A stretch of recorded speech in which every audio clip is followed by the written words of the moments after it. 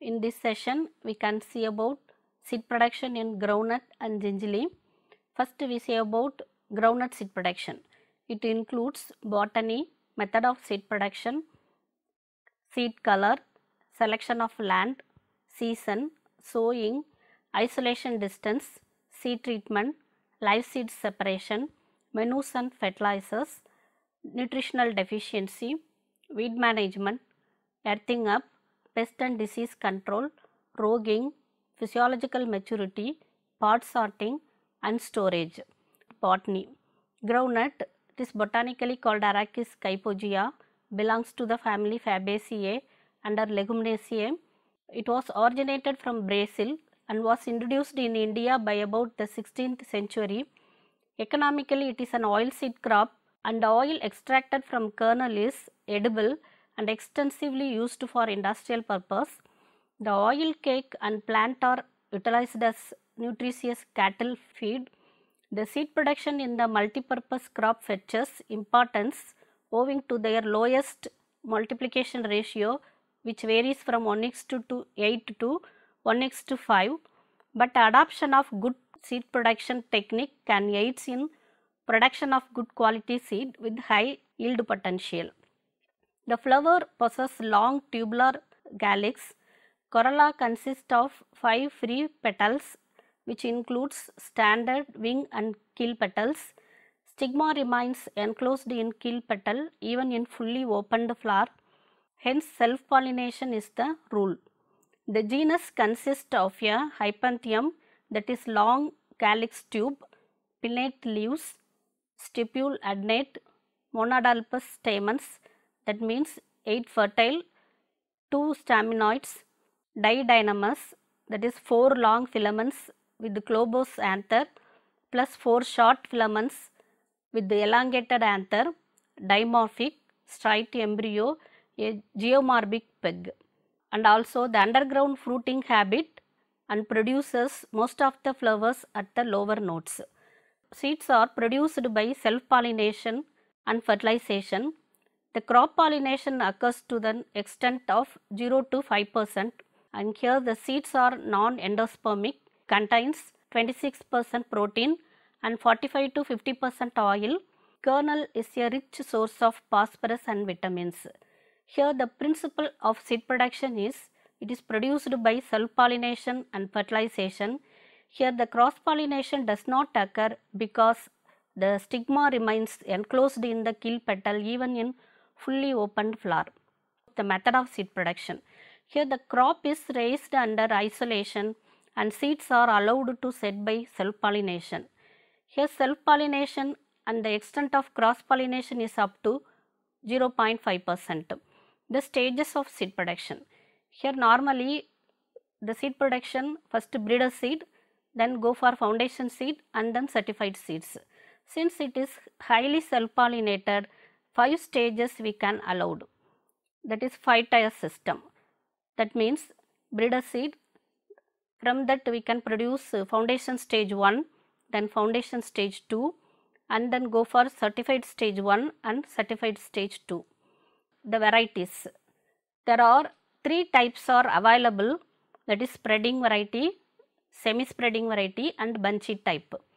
Here the first spreading type, here the example is TMV 1, 3, 4, semi-spreading variety, example is TMV 6, 8, 10, then bunchy type, here example is TMV 2, 7, 9, 11, 12 and ALR 1 and 2. Then VRI 1, 2, 3, 4, JL 24, CO 1, CO 2 and BSR 1. Here the dormancy is occur in some of the varieties.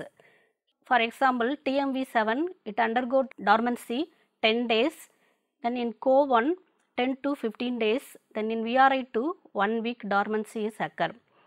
The seed color of the kernel, is varied according to the varieties. Here the light rose in case of TMV2, 7, JL24, VRI 1, 2 and 3. Rose color in case of CO1 and CO2 and red color in case of ALR1. Red blotched with white in case of TMV10. The selection of land. It is important for production of genetically pure seeds. The land should be free from volunteer plants and the previous crop should not be groundnut.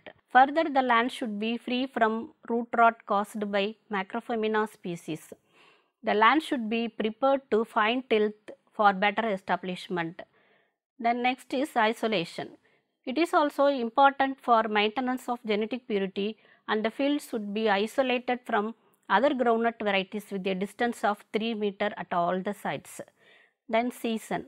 It is important for maximizing the yield. The selected season should be such that the maturation period should not coincide with rainy season because it will cause in situ germination of seeds at the time of harvest. However, December to January is recommended for irrigated crop and June to July is recommended for rain-fed crop. Seeds and sowing. Here the seed rate for rain-fed crop 140 kg per hectare, for irrigated crop 125 kg per hectare. The seed rate may be increased by 10% for bold seeded varieties like JL24, CO2 and TMV10. Then go for spacing. Based on the growing habit, the spacing is vary. For bunchy type, the spacing is 20 into 15 centimeter. For spreading type, 60 into 15 centimeter.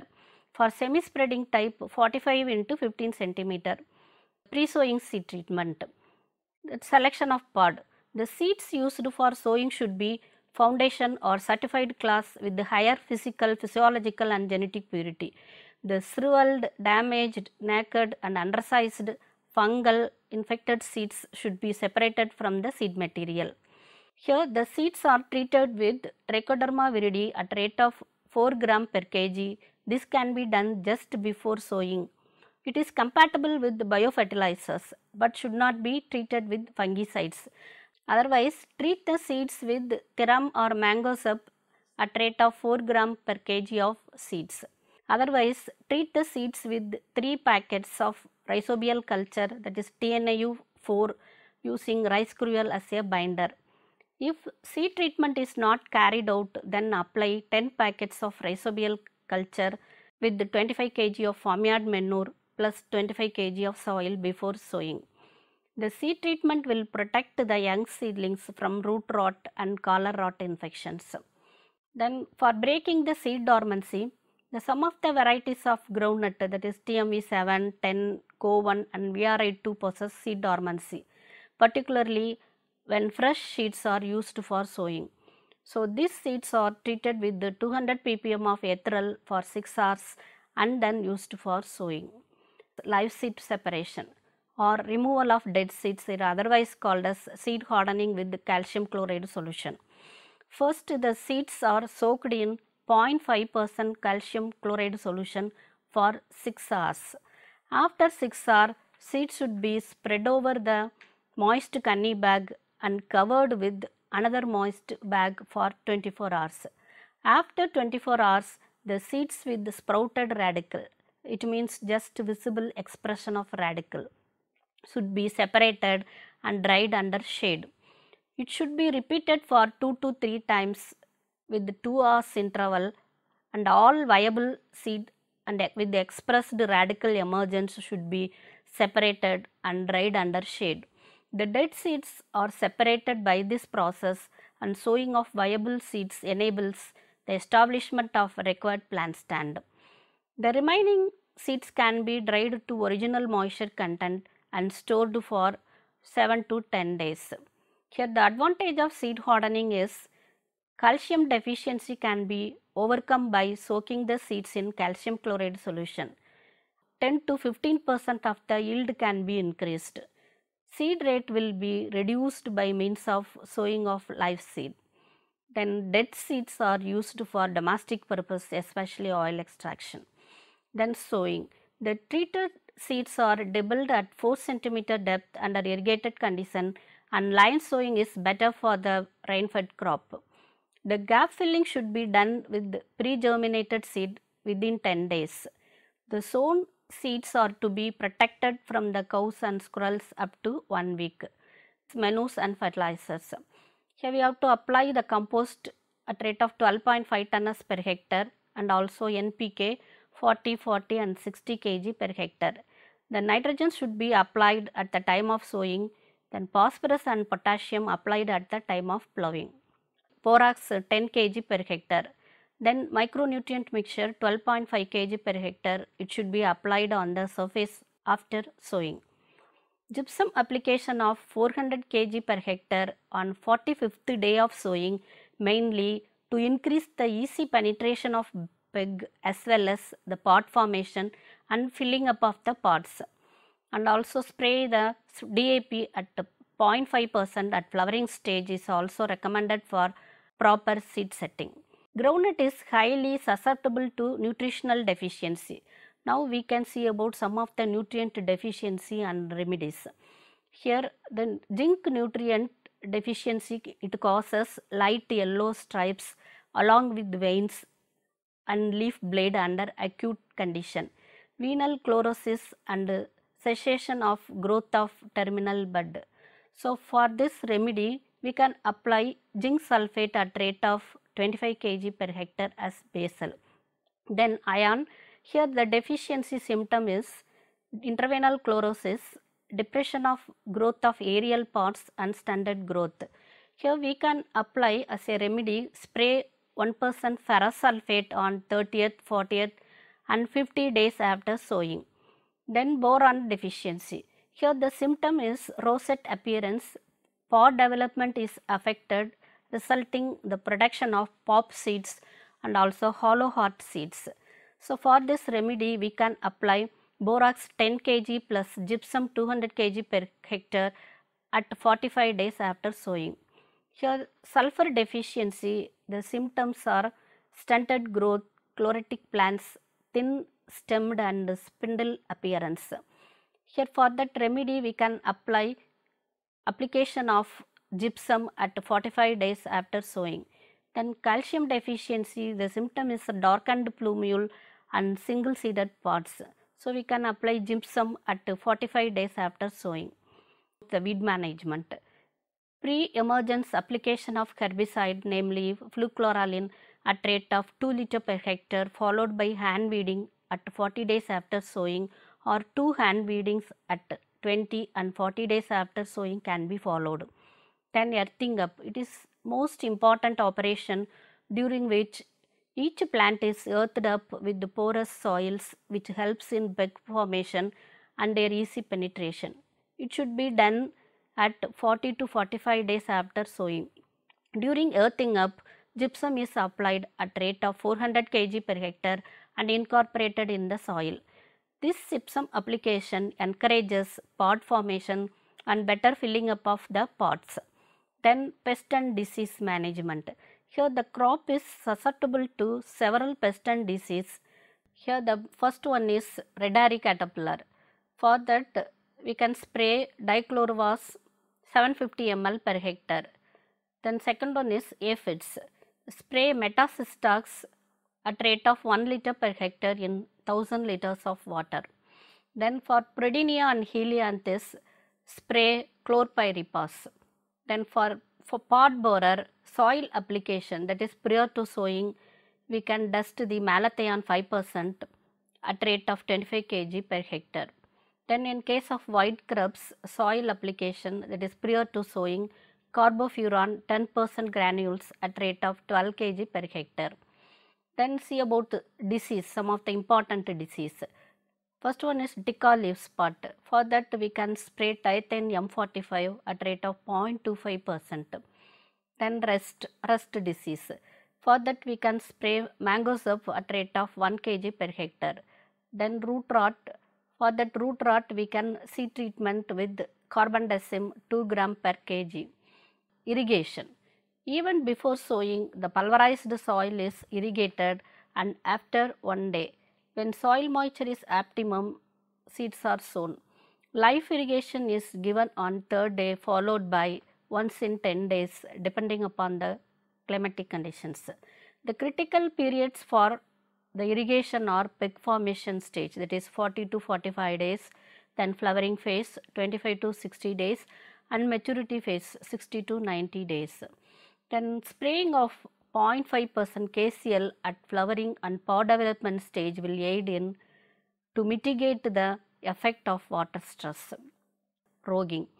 It is an important field operation needed for maintenance of genetic purity. It is done from seedling stage up to harvesting based on the spreading type, bunchy type and semi-spreading habitat. Then leaf color, dark or light green, flower characters, the number of pods, pod characters, that is length, beak shape, whether it is 2 or 3 seeded, then seed characters, that is color of the testa. The off types that deviate from the original characters are removed from the plot and are destroyed. Then physiological maturation and harvesting. Drying and falling of older leaves and yellowing of the top leaves indicate maturity. At maturation time, the inner side of the pod will be black in color instead of white and pod will give rattling sound. At the time of harvest, the field is irrigated and at sufficient moisture level, the plant is pulled as such. The malic hydrocide 0.5% is to be sprayed between 65 to 70 days to control the vivipary germination. Then staking. The pulled out plants are staked near the field in such a way that the pods are exposed to outside for easy drying. The height of the heap should be minimum to avoid heating up of pods during heaping. Pod sorting. In groundnut, pod sorting is done based on the number of seeds per pod. The single seeded pods may occur in almost all cultivars, but the single seededness is not cultivar specific. The number of seeds per pod is basically cultivar dependent, though it is influenced to some extent by season and other factors also. The occurrence of 3 or 4 seeded pods was more common in bunchy type than in semi-spreading and spreading cultivars, although 2 seeded pods were the most common. Pod beak. In groundnut, the tip of the indigestion fruit may end in an appendage called the beak. 5 grades can be used to classify the groundnuts based on this character, and they are absent, slight, moderate, prominent and very prominent. Then pod construction. The most commercial cultivars have construction between each seeds. A few do not, especially the cultivars belonging to the subspecies Fastigata. All groundnut cultivars can easily be graded to 5 construction groups wise, it is none, slight, moderate, deep and very deep. Then pod reticulation. In general, most of the groundnut cultivars exhibit reticulation to different degrees. Then stripping. The pods are stripped from plants for its collection either manually or with groundnut stripper. It is the process by which pods are removed from the plants either mechanically or manually. The pod moisture content at the time of harvest will be 35 to 40%. Then drying. The pods are dried to 10 to 12% moisture content. Pod grading. Dried pods are graded with the round perforated metal sieve of 22 by 64 inch to 24 by 64 inch depending upon the variety. The mechanically injured, immature, shriveled, insect or disease infected, germinated and undersized pods are removed by grading them with the groundnut pod grader using 18 by 64 inch, 22 by 64 inch round perforated metal sieves. Then decodication. The pods are decodicated before sowing using groundnut decodicator. The seeds are separated using decodicator and the moisture content will be 16% at the time. Kernel or seed grading. The seeds obtained from the decodication should be graded by using 18 by 64 inch round perforated metal sieve to remove the shriveled and undersized seeds. Then pod or kernel storage. Pod storage is the general practice of seed storage in groundnut because the kernels lost their viability faster than the pods. The pods can be dry dressed with thiram or bevestin at rate of 4 gram per kg of pod for better storage. Or otherwise we can use the chlorine based collagen mixture at rate of 3 gram per kg of pods. For long term storage up to 2 years, the pods can be stored in 700 couch polyethylene bag where the containers are heat sealed. For medium term storage up to 1 year, the pods can be stored in interwoven polyvinyl bag. For short term storage, seeds can be stored in new gunny bag containing calcium chloride at rate of 250 gram per 30 kg of pod in plastic container. The calcium chloride is used for absorbing the moisture from the gunny bag. Then the storage condition. The bag should be staked on the wooden pallets to avoid ground moisture contact with the pod in a zigzag manner under well ventilated, rat and rain proof room. The bags are to be rearranged once in a month. The pods can be also fumigated with sulfas at rate of 3 gram cubic meter as a preventive measure to avoid the pest infestation. The godown should be kept clean and neat with periodical cleaning. Malathion spray has to be avoided for groundnut as it causes the quality of the seed. Yield. Depending upon the varieties, season and agroclimatic condition prevailed in the area, the yield of the pods may be varied from 1400 to 2500 kg per hectare. Seed standards in case of foundation seed and certified seeds. Here for physical purity minimum it should be for foundation seed production and certified seed production it should be a 96%. Then in case of inert matter maximum permissible limit for foundation seed and certified seed is 4%. Then other crop seeds, that is maximum permissible limit is there is none in foundation seed production and certified seed production. The germination for foundation seed production and certified seed production it should be minimum 70%. The total weight should be none in case of foundation seed production and certified seed production. The moisture content in case of previous container for foundation and certified seed production it is 9%. Vapor proof container it should be a 5% for both the foundation seed production and certified seed production.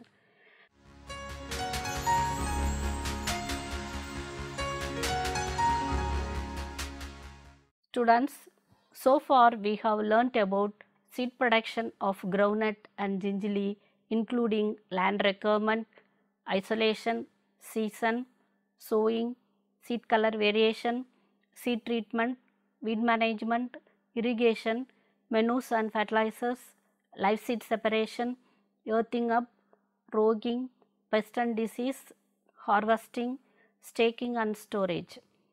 Next class we will see about the sunflower and castor varieties and hybrids.